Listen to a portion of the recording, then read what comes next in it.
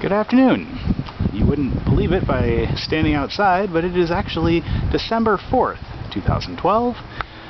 It's a beautiful blue sky, sunny day here in central New York. Very unusual for this time of year, and I figured I would get out here and enjoy it. It's about 60 degrees in the shade, and probably nicer outside. So anyway, just wanted to kind of give everyone a status update on the electric vehicle, and in specific, the motor has arrived.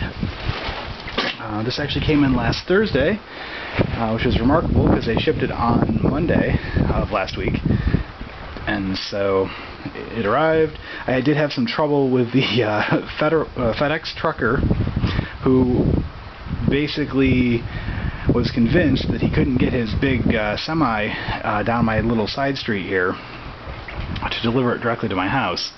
I tried to convince him that I've had batteries delivered and the motor was delivered here before in such a fashion, and it wasn't a big deal, but he was having none of it. So I ended up meeting him in a parking lot of a local business that had shipping docks and the like, and we went from there.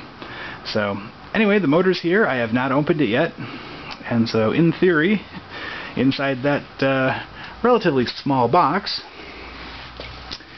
is the WarP 9 that's been rebuilt at Warfield Electric to factory refurbished specifications with the new brushes. So we'll get that opened up today, and it's kind of the project on this beautiful day, and we'll see what happens. And one other thing that I wanted to point out while we're looking at it here is the initial battery pack charge is, after the batteries have had a chance to settle, we're at 202.3. That is approximately 3.37 volts per cell is where they settled out at, or whatever that means. But I wanted to point out that the cell up front, the problem cell that we had pushed all the way up to 4.2 or so, settled down to 3.444. And then just as a reference, one of the other cells that was nearby here, so I can get a good reading on it. It's a little tricky. Come here, you. Get those cells in there. So it's 3.39. So really, they're pretty darn close. Even though that one looked like it was all out of whack and really high, it's settled back down with the rest of them, kind of as expected, and I'm not really worried about it. I don't believe any damage occurred to the cell during my big constant voltage test, and yeah, anyway, so the results of all that battery testing was simply that I'm going to end up doing a constant current charge and then just cutting it off and saying, okay, good enough. We're at I believe 210 volts for the whole pack. It was kind of when it hit that mark that had been fully charged up to the about 180 amp hours into the cells, and that's good enough. The cells can take more, but there just isn't much power there, and it takes a lot of extra time, stresses the cells, etc. So anyway, also just wanted to point out that this is the cell that I was testing during all that that I logged on the laptop and so forth. And I know the JLD doesn't really, or the Power Lab doesn't actually show up on camera, but it's showing 3.38 volts right now, and so that's kind of where that one settled. And then we're going to very carefully move these leads so as not to blow up my Power Lab again, just to another kind of random cell here, and this one's showing 3.42.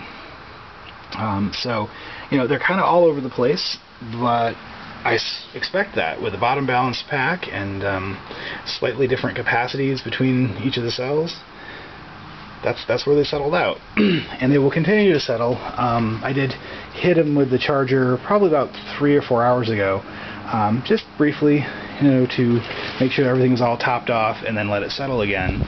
And you know, during that time, it brought the total amp hours up a bit. Let's see where we're at now. So yeah, 196. It's not showing from the camera. There we go. 196.0 amp hours into these cells, and again, that's not terribly alarming based on what these cells are. They're rated for 180 nominal, but if you look at the spec sheets that came with the cells, each one of these tested to between 190 and 200 amp hours, and that was when they were brand new, a good year and a half ago, before I ran them in the car and put lots of miles on them. So 190 or 196 even, it isn't really that extreme, considering that they are fully charged at this point, and the whole pack is at as much power as is going to happen. And I probably will not be putting that much into it in the future, but it's a good baseline to see what 100% state of charge really is. So anyway, on to bigger and better things. So as you can see, we've got the motor started to pull it apart, and I kind of wanted to go through the unboxing just to kind of give everyone the Christmas morning feel of opening a new package. I know it's pretty exciting, but anyway, here we go. Shaky cam and everything. Alright, so just to kind of see how these motors are packed, which I think is kind of fascinating. So it's got this big layer of formed foam encased in plastic, which kind of makes a shape there. And there she is, securely fastened within lots of cardboard on the sides. It's looking brand new, no longer EVTV green. Looks like they even painted the grill, or replaced the grill with new stuff.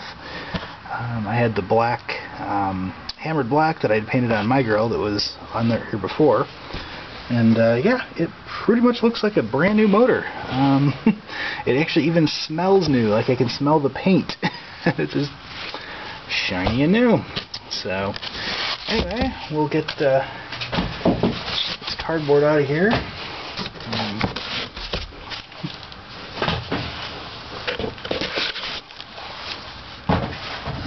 It is. So, you know, a Warp 9 that could. So I'm going to get this pried out of here and put onto my lift. It's kind of a little floor jack with a special adapter on it that allows me to position the motor underneath reasonably easily. Everything's relative, of course, when you're dealing with something this heavy. But yeah, so we'll get this pried out and mount it on there, and I'll be right back. Alright, so this is the Warp 9 motor now strapped to the special rig on the floor jack. And what this is a little metal assembly that I got from AutoZone that's actually used for, I think, motorcycles. So you can put a motorcycle on there and then strap it down and kind of adjust it. But it kind of worked out well for this because there's nice rubber covered iron here that the motor can rest on, and it can be very well supported. What's also nice about it is that this particular assembly can be rotated and you know, just spin it around, and that way, and then it can be tilted a bit back and forth, which allows the motor to be positioned exactly where I need it to mate up with the transmission. So I'm hoping that this little combination is going to give me what I need to kind of get it up in the car smoothly and not cause me lots of pain and suffering. So on this end, of course, is the drive end, and this is where we'll be mounting that spacer ring and the transmission adapter plate. And of course, that's also where we will be putting the taper lock adapter for the flywheel. So all that stuff has been sitting here waiting to be reassembled for the motor to return, and we'll get that put back on. So while I've got the motor down here and I'm looking at it, I just wanted to try to shine the light in here to see if we can see anything. It's a very difficult angle, and of course the camera isn't the highest resolution ever, but you can see that the commutator is extremely shiny. It does have a little bit of patina on it. Just looks like they ran it in a little bit. These are the new brushes. I can see that there's black straps on the brushes that look like they're encased in something, maybe like a heat shrink, or they're not exposed metal anyway, which is kind of nice. And everything else just looks shiny and new in there. So I'm assuming that I need to run this motor for a while on a low voltage setup with low amps in order to get these brushes seated completely before I put it in the car. I'm going to contact George Hamstra and everyone else, Hunter and Hannah and so forth from Netgain, and just kind of ask them, how long should I burn it in? Does it need to at this point? Are they factory radiused for these brushes? Because I don't know. So I don't want to obviously break my new motor again. So I'm going to take every precaution necessary to ensure that doesn't happen. So anyway, I'm going to contact them, and I'll be back with an update when I'm ready to start putting this sucker together or burning in the brushes, whichever comes first. Take care and have a nice night.